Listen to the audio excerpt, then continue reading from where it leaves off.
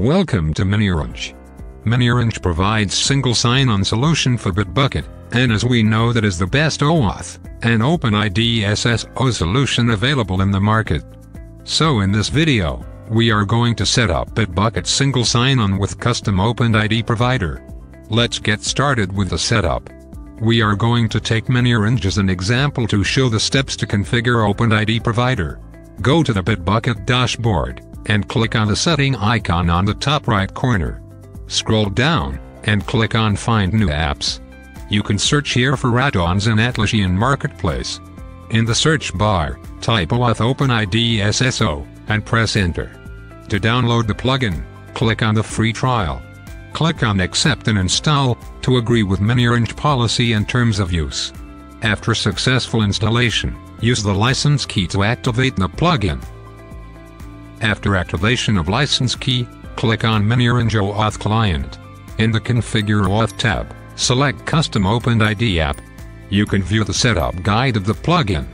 Here you will get step-by-step instructions. So firstly, we are configuring miniOrange's custom OpenID Provider. In the App section, we are creating Bitbucket app.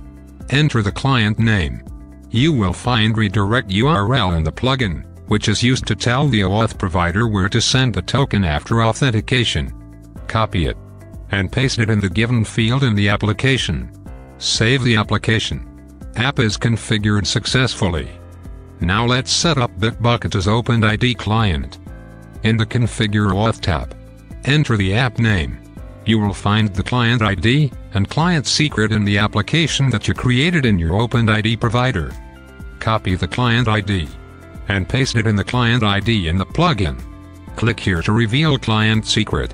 Copy the client secret from the application and paste it in the plugin.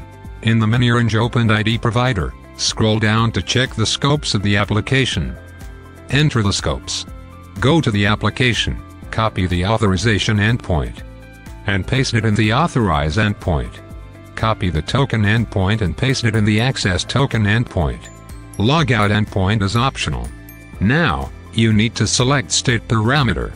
The state parameter is an extra parameter sent in the authorization request to protect against XSRF attack. This parameter is required by the miniOrange OpenID Provider. You can enable this field based on your custom OpenID Provider. Click on Save. You will get the OAuth settings updated message.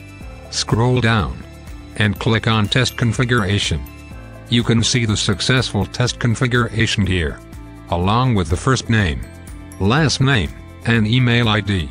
Now, you will see the SSO button on the Bitbucket login page. Click on Use OAuth Login button. Here you will be redirected to OpenID Provider login page. Now enter your OpenID Provider credentials. You will be successfully logged into your Bitbucket dashboard using custom OpenID Provider credentials. Go to the user profile to check the user data, and you can find the user's email ID here. miniOrange provides best single sign-on solutions. Thanks for watching.